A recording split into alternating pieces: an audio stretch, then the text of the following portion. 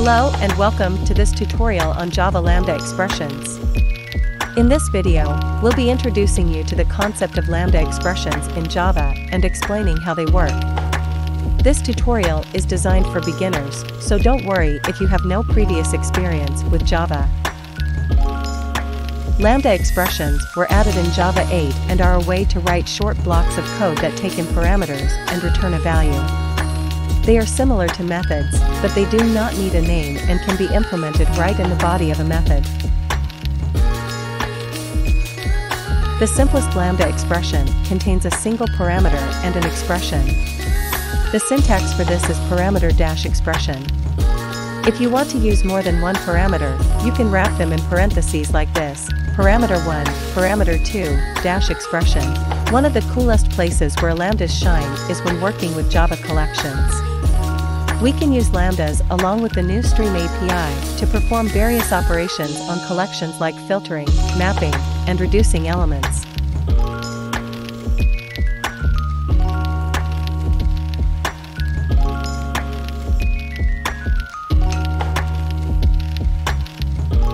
Let's take a look at the code we have here. We start with a list of integers, ranging from 1 to 10. The task is to find the sum of all the even numbers from this list. Now, without using traditional loops, we'll see how we can achieve this efficiently using Java Streams and Lambdas. To find the sum of even numbers from this list, we'll leverage the power of Java Streams.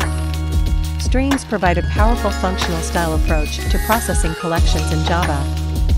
Here's how it works. We call the stream method on the list of numbers to convert it into a stream. This opens up a plethora of stream operations. See how we chained methods together using dots? This is the magic of Java Streams. Now, let's break down these stream operations step by step. First, we define our list of integers using the arrays asList method.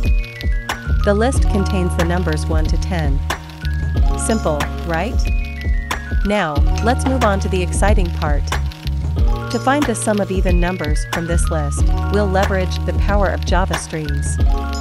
Streams provide a powerful functional style approach to processing collections in Java. Here's how it works. We call the stream method on the list of numbers to convert it into a stream. This opens up a plethora of stream operations. Take a look. Now, let's break down these stream operations step by step.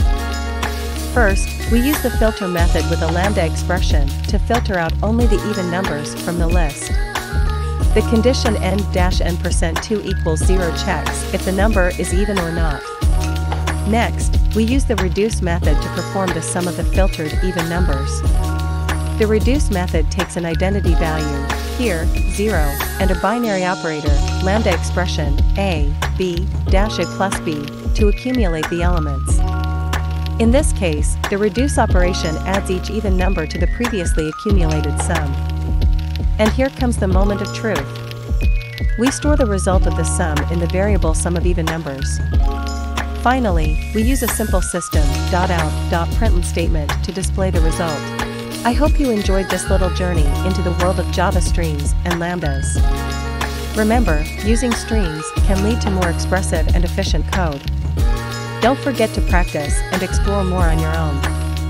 If you found this video helpful, give it a thumbs up and subscribe to our channel for more exciting Java tutorials. Happy coding, and see you in the next video.